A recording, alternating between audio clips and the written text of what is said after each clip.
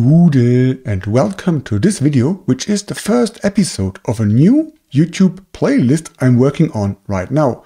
And I will call this playlist Home Assistant Loves Voice. And the idea of this playlist is to provide easy to follow step-by-step tutorials when it comes to voice integration in the smart home solution Home Assistant. And as probably most of you already know, the last year, so 2023, has been defined the year of the voice by Home Assistant. And according to Mike, probably more like a decade of the voice is to come.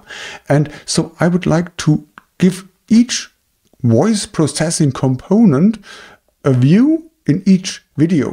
So text-to-speech, TTS, speech recognition, STT, wake word or micro wake word detection on devices, even on small compute devices, and Wyoming protocol, which keeps all the cool voice processing components together. If you like this idea and do not want to miss any videos on this series or any other videos on my channel, please make sure to subscribe to my channel, hitting that notification bell to not miss upcoming videos, and give this video a thumb up. Let me know in the comments what you think on this series idea and which topics you would like to see in this Home Assistant Loves Voice playlist. Personally, I'm a big fan of doing that voice processing technology on my local home network without any cloud dependency. But regardless if you like locally operated voice processing or cloud services, please check out the website of Nabucasa and really consider subscribing their service, which I personally did already too, because this will help to improve voice processing and the further development of Home Assistant in general. I will put a link to Nabucasa in the description box below. And to provide you with a cooking recipe like easy to follow step-by-step tutorial, I will start this video series with a plain and empty Home Assistant installation, which is based on a VirtualBox image which you can download from Home Assistant, and I've installed and set this up on VirtualBox. And this VirtualBox is running on my 10-year-old MacBook Pro with the following hardware specifications. So it's a MacBook Pro with 16 GB of RAM, an Intel i7 core with 8 cores CPU, and it's running Ubuntu 22.04, and the VirtualBox image has 8 GB of RAM and 2 virtual CPUs. And I tell you the hardware specifications so you can better relate the performance when we do voice processing in the upcoming videos. By the end of this first episode, we have Home Assistant installed, we have some Samba add-on installed so we can access the configuration YAML with a text editor, quite simple, and we added some demo entities to play around with. And this should be all for the introduction. I hope you enjoyed this video series. Please let me know in the comments, and now let's go. As you now can see, I've opened my fresh new VirtualBox image, so just the default dashboard overview. Let's see my installed version. This is version 2024.2.0.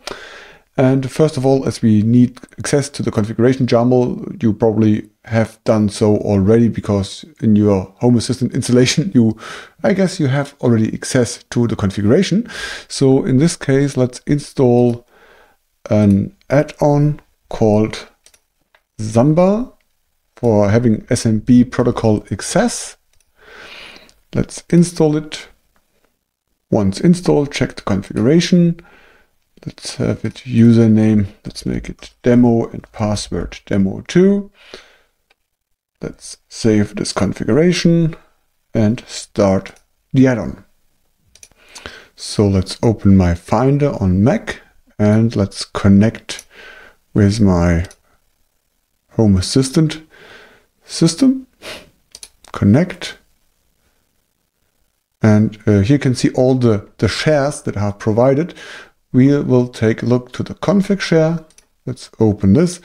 And here we can see lots of configuration files. We will need access to this directory later on if we would like to enable OpenSSL certificates to access microphone by using the browser. So therefore we need HTTPS configuration. But for now, let's just open the configuration YAML. So I use my Visual Studio Code editor, but please feel free to use the text file editor you would like to use. So as you can see, pretty simple, plain configuration YAML. And first of all, we need some entities. So if we would like to do voice controlling of Home Assistant, of our smart home, we need entities to switch. So some lights or some temperature values we can ask the value for.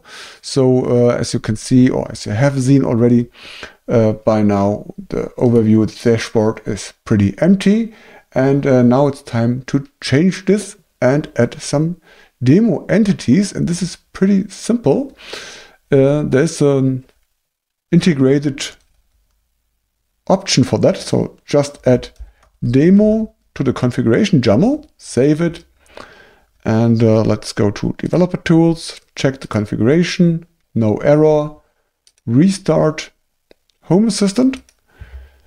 And when we do this, now Home Assistant should automatically generate some demonstration entities and objects we can play around with.